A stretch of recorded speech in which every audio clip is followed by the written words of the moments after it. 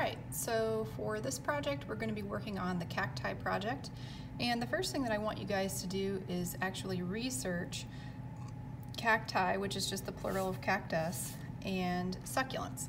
So succulents are just plants that grow in the same kind of soil and weather that the cacti do.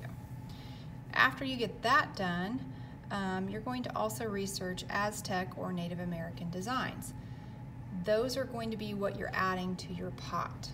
So you'll also find on Canvas some different pictures of the cacti, okay?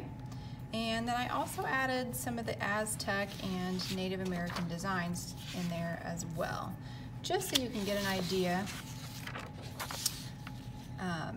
about some different designs, okay? So once you get your ideas going in your head, and this is an example of a really nice one that was done a couple of years ago, then you're going to start drawing your own ideas on a piece of plain white paper. First thing that you're going to do is draw an oval. So you can see here I've got my oval. An oval is just a squished circle.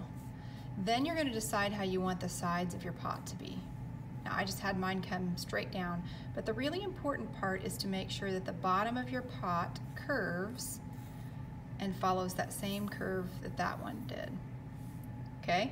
If you don't do it like that, and you just draw a line straight across, your pot no longer looks three-dimensional. Once you get that done, you're going to start adding the designs to your pot. Now when you do that, you want to be sure that you are still following that curve, okay? See how I'm still following that curve?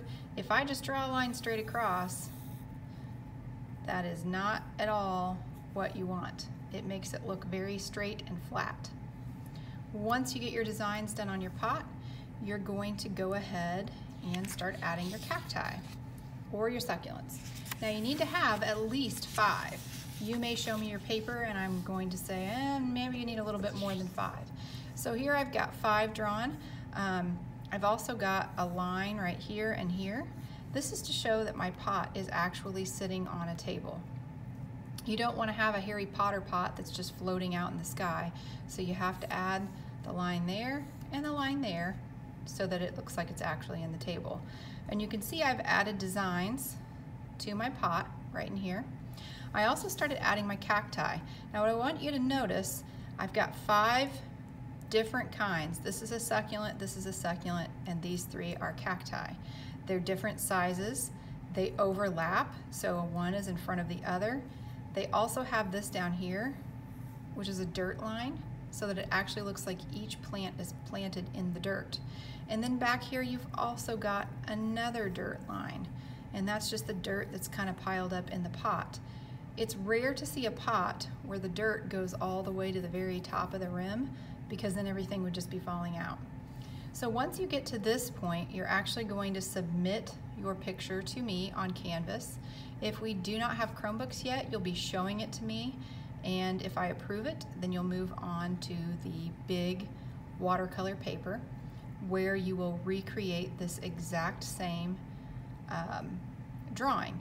I may give you some pointers or tips to make it a little bit better, and you would just kind of add that to your practice drawing, and then you will end up putting it on your big watercolor paper. Now your watercolor paper is very expensive, so we only have enough for you to have 1 sheet of that.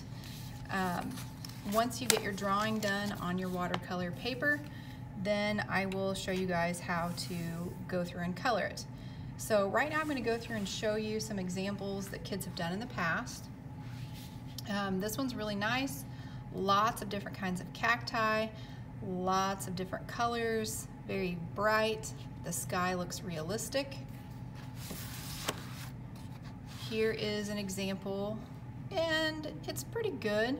I would have liked to have seen some different colors with the cacti. They got kind of sloppy in here.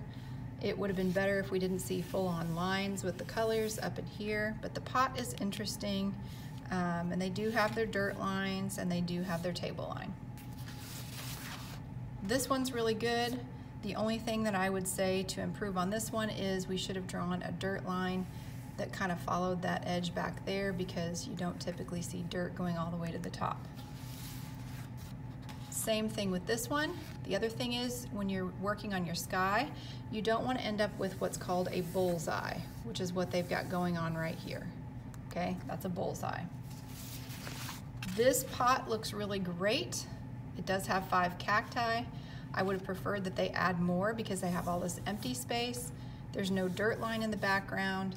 It is a Harry Potter pot. There's no table line. And it is totally rare to see this kind of stuff happening in the background in the sky. If you were to mix these two colors together, you would get green. If you were to mix the purple and orange together, it wouldn't end up looking very good, and the orange and the blue would actually make brown. So when you're doing your sky, we don't want to see full-on lines, and we want to think about what colors you would actually see in the sky. This is a really great example of what not to do. The pot's not drawn well, the cacti are all the same, and there is never going to be a sky like that unless we're in the middle of a tornado.